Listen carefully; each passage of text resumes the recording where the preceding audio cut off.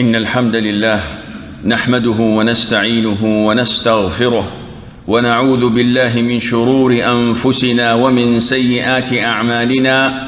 من يهده الله فلا مضل له ومن يضلل فلا هادي له، وأشهد أن لا إله إلا الله وحده لا شريك له، وأشهد أن محمدًا عبده ورسوله. يا أيها الذين آمنوا اتقوا الله حق تقاته ولا تموتن إلا وأنتم مسلمون. يا أيها الناس اتقوا ربكم الذي خلقكم من نفس واحدة وخلق منها زوجها وبث منهما رجالا كثيرا ونساء، واتقوا الله الذي تساءلون به والأرحام إن الله كان عليكم رقيبا.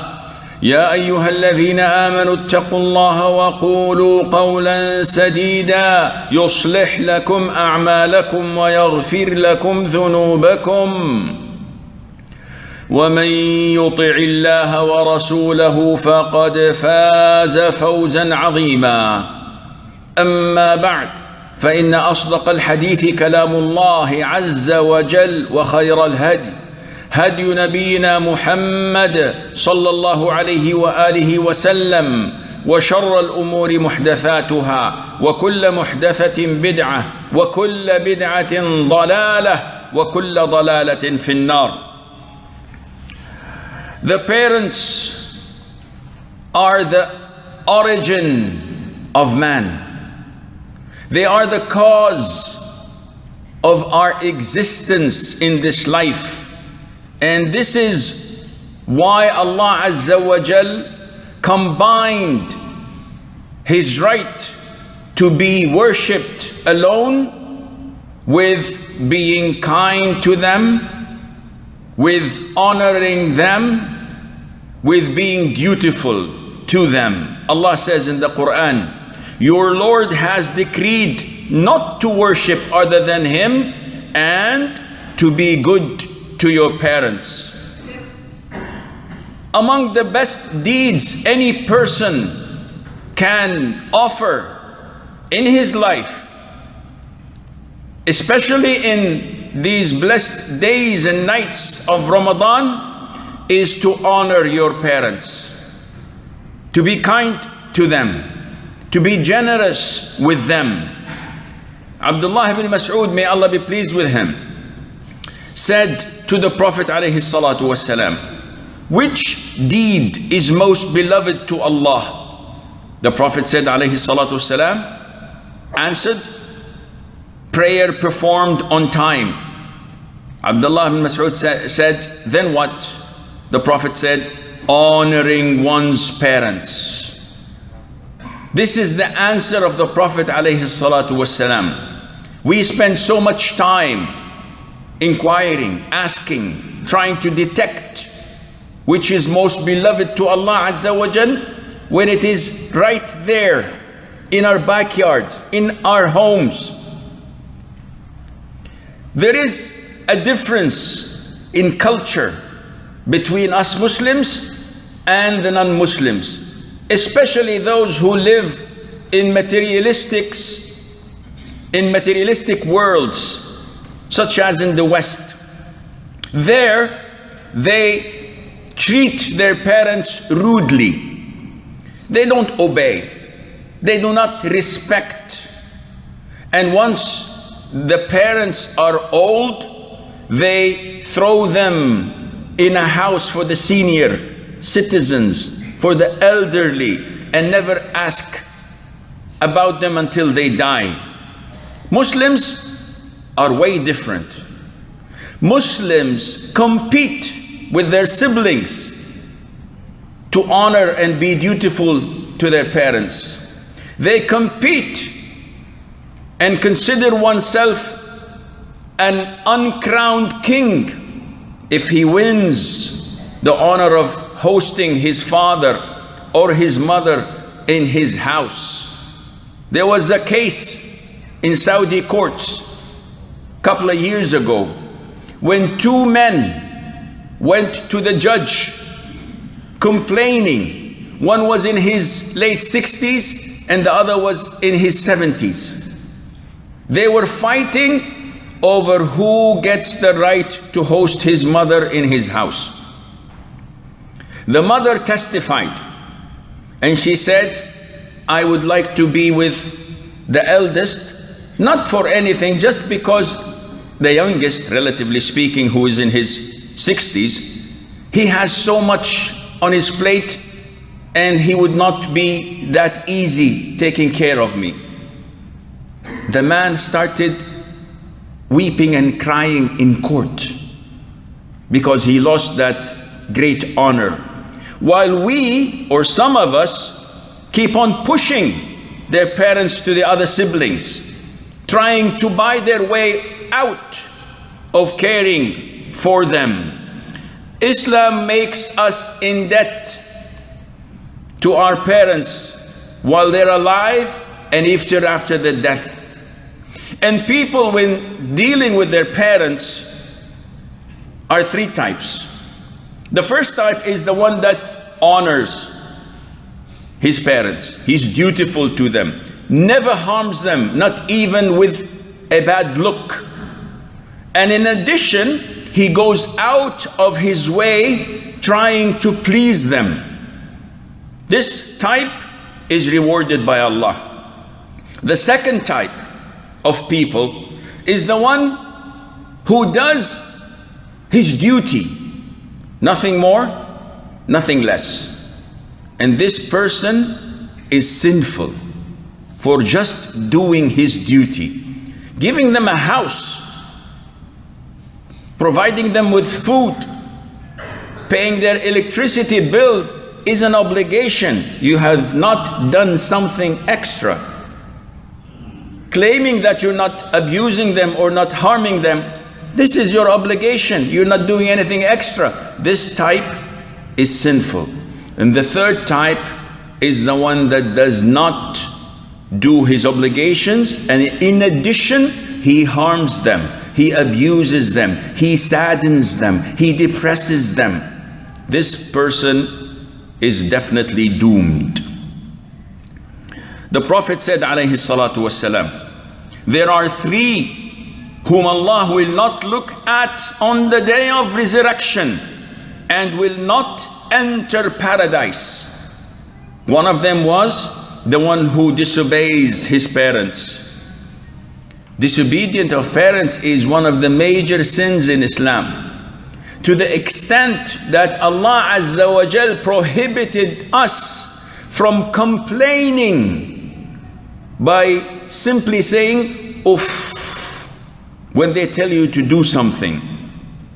Allah says, don't say "uff" to them or chide them, and say kind things to them with respect. How can one be dutiful to his parents? How can one be kind to them and honor them? By default, when people are kind to you, you must be kind to them. This is human nature. There is no test in this for you.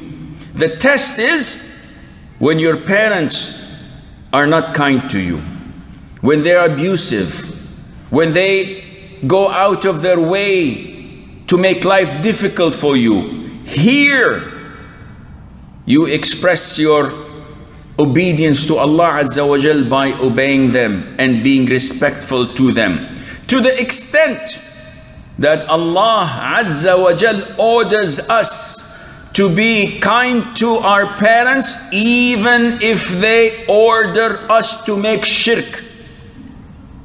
Even if my own parents tell me to disobey Allah, to associate others with Him, one would think that I should not speak to them. Allah says in the Quran, but if they endeavor to make you associate with me that of which you have no knowledge, do not obey them, but accompany them in this world with appropriate kindness. This is the way Muslims deal with their parents. The Salaf if you go to their biography, you will be astonished. Some of the Salaf, and this was reported by Ali ibn Hussein ibn Ali ibn Abi Talib, may Allah be pleased with them. He would never eat with his mother from the same plate, out of respect. He fears that he may stretch to part of the food that his mother just looked at it and desired it. Just because she looked at it, he refrains from eating with her until she is satisfied and had enough. Urwa ibn Zubayr, the son of Asma bint Abi Bakr, may Allah be pleased with them, the son of Zubayr ibn al-Awwam, one of the 10 heaven bound, one of the 7 fuqaha of Medina, Urwa ibn Zubayr, says, by Allah, if they make you angry, do not look at them sternly, because a person's anger is detected when he has a stern look. And he says, by Allah, he is not dutiful who looks straight at his father's eyes. Sometimes when you're having a discussion, your own son looks at you in a way that is inappropriate. Though he did not say a word, that look is sufficient to admit a person to hell. May Allah save us. Muhammad ibn Sirin, one of the great tabi'een, when people who do not know him, if they see him speak in the presence of his mother, they would think that he is sick. Compare how we speak in the presence of our parents, how we raise our voices, how we shout. One of the Salaf, his mother called him from the end of the house. So he replied, she didn't hear. He shouted, yes, mother, I'm coming, so that she hears him. And then he felt guilty, and he gave 10 of his slaves for the sake of Allah in repentance. He didn't shout. He just wanted her to hear. Compare how we treat and deal with our parents. The Prophet said, alayhi salatu wassalam, the pleasure of Allah Azza wa Jal is in the pleasure of one's father, and the anger of Allah Azza wa Jal is in the anger of the father. أقول قولي هذا وأستغفر الله لي ولكم فاستغفروه إنه هو الغفور الرحيم.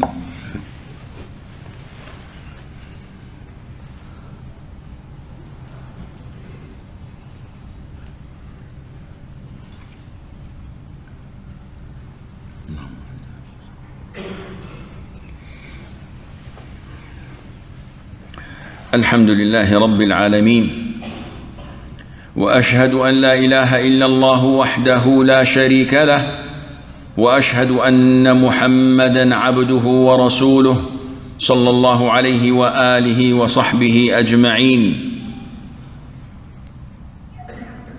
The mother in Islam has great importance.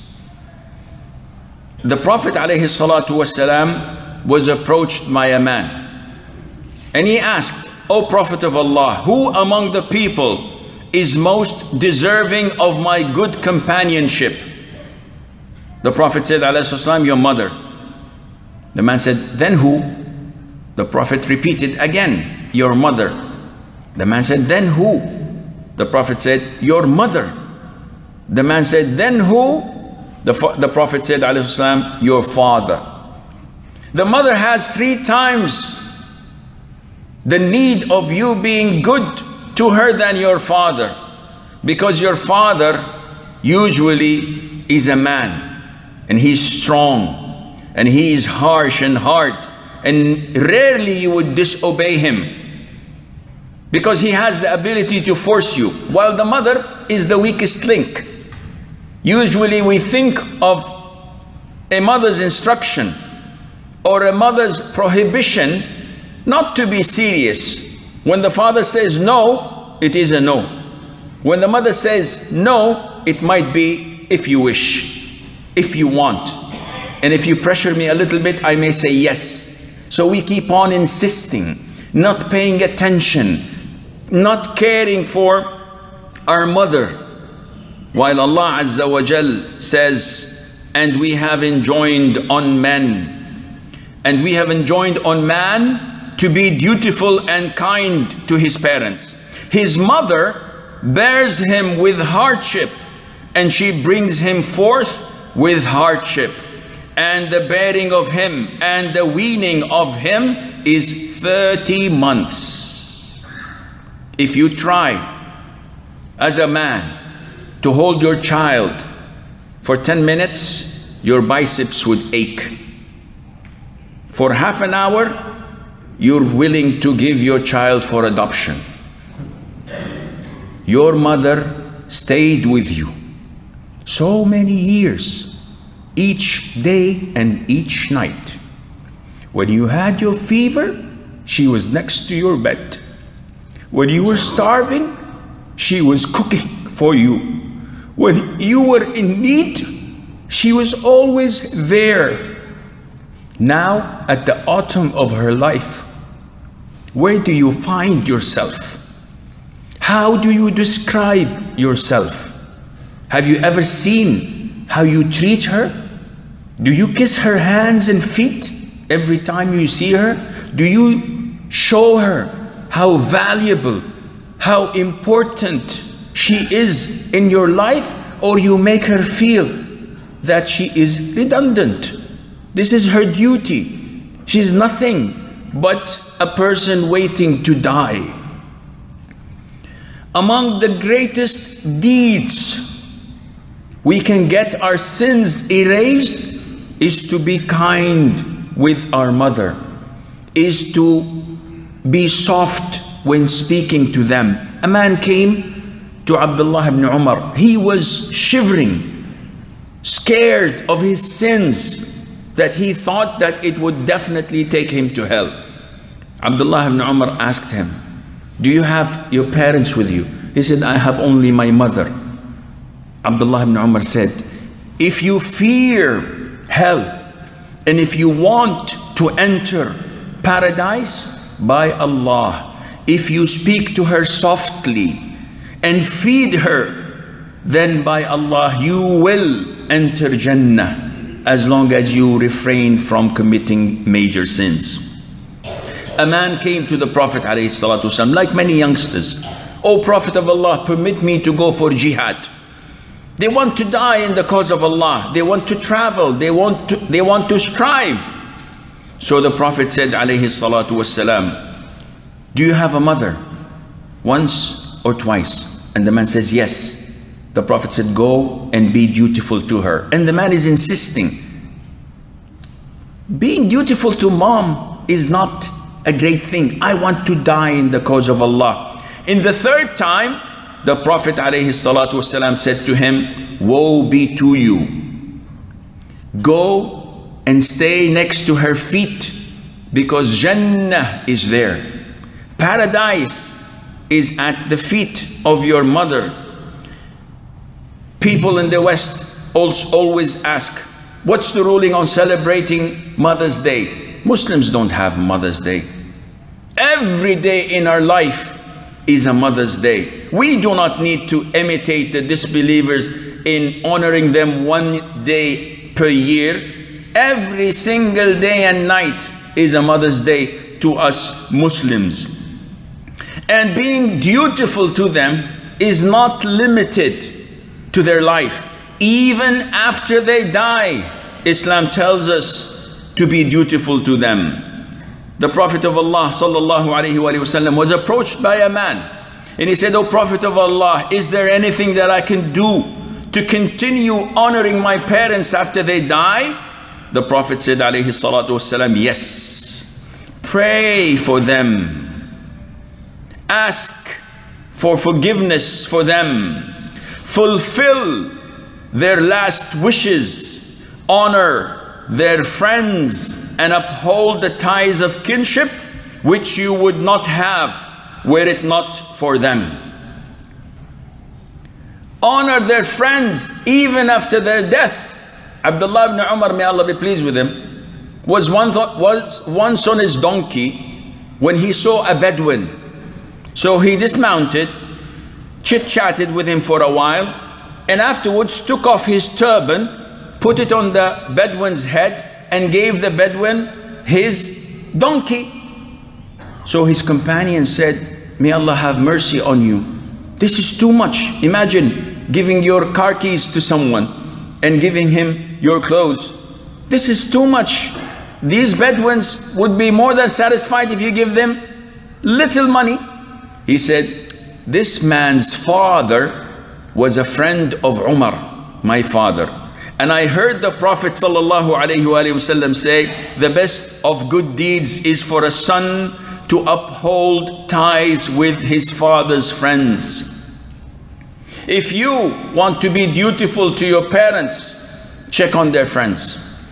If you're truly a practicing Muslim, you have to connect to your kinship, whom you would not have any connection with had it not been to your parents. So check on your uncles, your aunts, your cousins, all those who are related to you through your parents. For the sake of Allah Azza wa Jal, even if they don't call you back, even if they don't invite you, even if they abuse you, our biggest problem is that we do what we do not for the sake of Allah Azza wa Jal, not for the sake of worshipping Allah Azza wa Jal. This is why we don't find the taste of worshipping Subhanahu wa Ta'ala. When we're kind to people is because we are waiting for them to reciprocate, to meet our kindness with similar kindness. And if they don't, we stop. This is not how Allah wants us to be.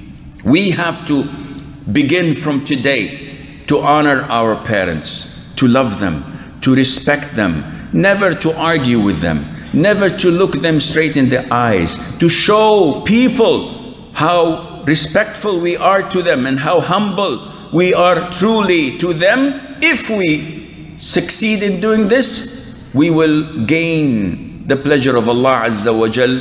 As the Prophet had said, the pleasure of Allah is in the pleasure of the father. In another narration, the pleasure of Allah is in the pleasure of the parents. O Allah Azza wa Jal, have mercy on our parents as they have brought us up in this fashion.